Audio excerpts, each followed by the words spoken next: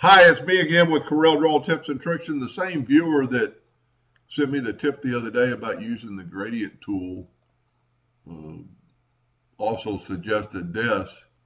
And you just go to your object properties and open up your fill tool and go to fountain fill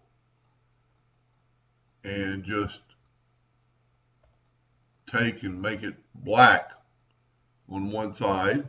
Then you can still adjust your depth, but then you can double click on this bar, making a new color, and you could put, well, you have to actually go from here and make it white, and we'll make this one black. And I think from there you actually can just drag it over, and my fountain fill is kind of in the way. But then you could double click again and make this one a different shade of gray. Maybe even double click it again and make that one white.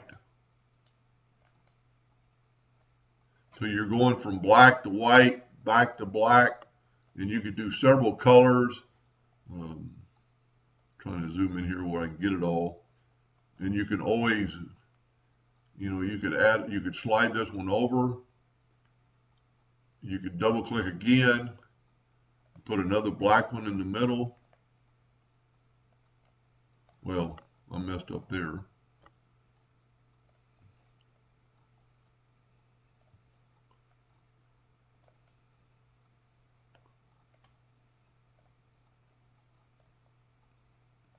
And you could just keep going. You could move these around. You could actually double click right there. We're not going to use black or green, but you could see I'm actually got CMYK. I need RGB.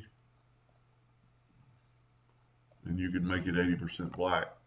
So you could do a lot of different things, and then when you click off of it, and then I would always left click no fill, and that actually gives it a look that looks like there's 3 columns.